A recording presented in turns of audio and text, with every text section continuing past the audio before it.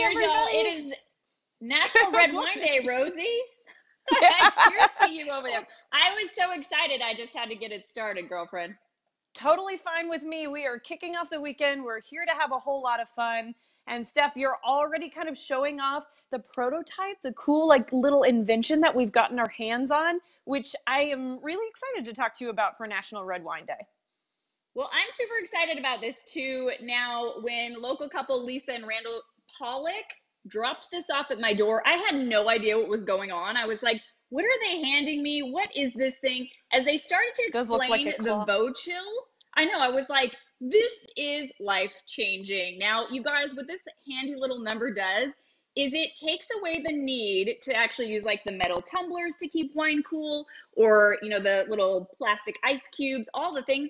Plus, we're in Texas heat. So this little baby just pops into the freezer, and after a couple hours, you just chuck it in the handle here, and you put your stemmed wine glass just like so, and it keeps the temperature like a perfect temperature, Rosie. So red wine isn't meant to be drank at room temperature here in Texas, which is like That anywhere is from so 70 surprising. to 100 Yeah. degrees.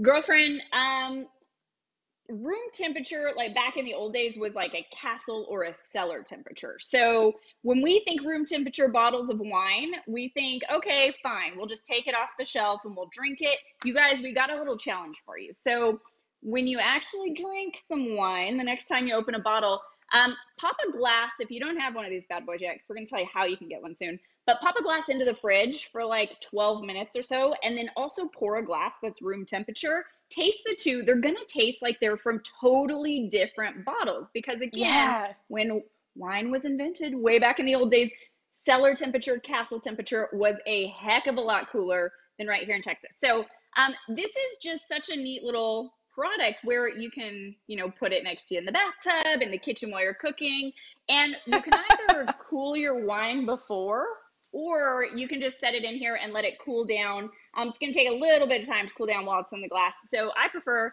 you know, to maybe pop the wine in the freezer for about 8 minutes, your red wine bottles, and then pour a glass, and it's going to keep it at a great temperature, but it's also, if it's getting a little too chilled for you, you can take it out and let it sit and then put it back in when you're ready. It's also great for obviously white wines, sparkling wines, because those are ones that we really do want to keep very nice and cool. But again, local company, VoChill, and it's like I said, Ro, going to be life-changing for me. Now, not only do I use this bad boy on a regular basis, I also sent my husband out to the garage to do his welding, or he just goes out there and does it. And Takes us he with was him. drinking wine. I put it out there. There's like fire and sparks and all the things going. And he was able to keep the wine chilled and drink it at a perfect temperature, because when it comes to wine, we're not super snobby, but I like my wine to be right, you know?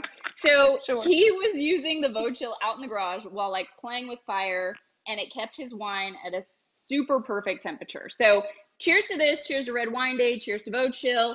Rosie, I understand we did get the prototype. However, folks can pre-order these bad boys online right now, right? Yeah, and actually pre-ordering is where it's at. By the way, Stephanie does like to chill her stuff down, but I talked to the founding couple as well, the Pollocks, and they said from room temperature, stick a glass in one of these puppies for 10 minutes and you're at the right temp. So if you're hosting maybe for the family, something like that, you don't even really have to have thought of it beforehand. Just pop those suckers in and it's going to be the right temperature. Good. And Love you're right, Steph. So they're offering pre-sales right now on their website with a discount, 20% off. So that is going to be the final product, and something that they've really gotten excited about, because apparently everybody around them saying, why didn't anybody think about this before? Not only that, they're going to be doing it in a couple of different colors. So quartz, blush, sand, and stone. I asked, can you buy all 4 colors? And it looks kind of like a mix and match dinnerware setup. And they said, absolutely. It's going to look really good all together. This is a really good holiday gift and very Austin-centric if you guys already want to start thinking about that. So love it. On that note, let's talk about the red wine we're sipping on. What's in this glass? Yeah, we're drinking the 2018 Hunter High Plains from William Chris Vineyards, and you guys know we are big fans of William Chris on the show. This is 72% Merlot and 28% Malbec, and I think you brought it up for a good reason, Steph, because this is going to be a really good holiday wine.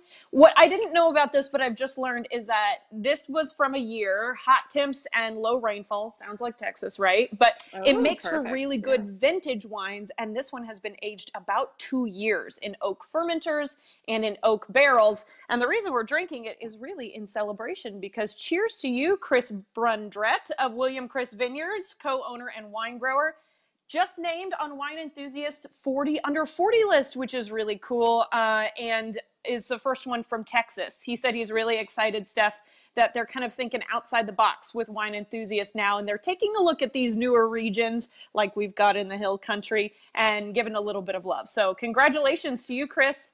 You do know how to make a good wine. Huge cheers to Chris. Sure does. I'm with you on that, Rosie. Now, Rosie, you sound very skilled in your red wine lingo in everything you just fed to us.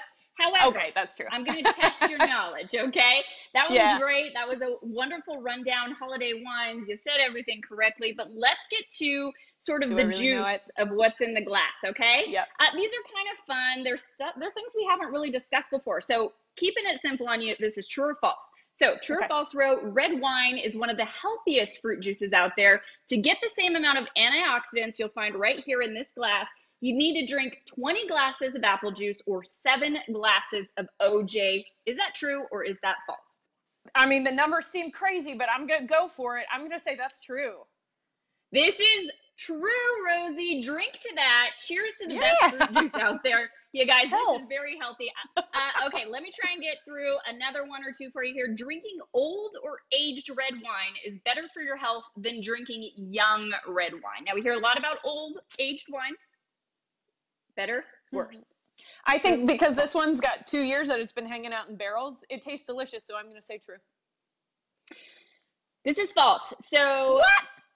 Old wines. Now, we're not talking 2 years, but old wines are actually going to lose some of their healthy components, antioxidants, all the different goodness that's in the wine throughout years of aging. So the younger the red wine you're drinking, the more health benefits it'll actually have. One more, Rosie. Red wine grapes can't be made into white wine. Is this true or false? Red wine grapes. No, that's false, because it's the skin, right? Yes. And so they can. I have learned something from you. You have. So I'm going to give you a big fat cheers to that, girlfriend. I have a couple of more, but unfortunately we're out of time. But you are so good at your wine knowledge, and you're even holding your glass almost perfectly over there. I just want to hold it like this. All the sommeliers are going to be mad at me. I'll just stick it back in the little cradle, Steph. It'll be fine. There we go. Cheers to you. Happy Red Wine Day, folks. Now, VoChill is here to help preserve your wine experience without the smell of plastic or metal. For more information and to pre-order yours, you can visit VoChill.com.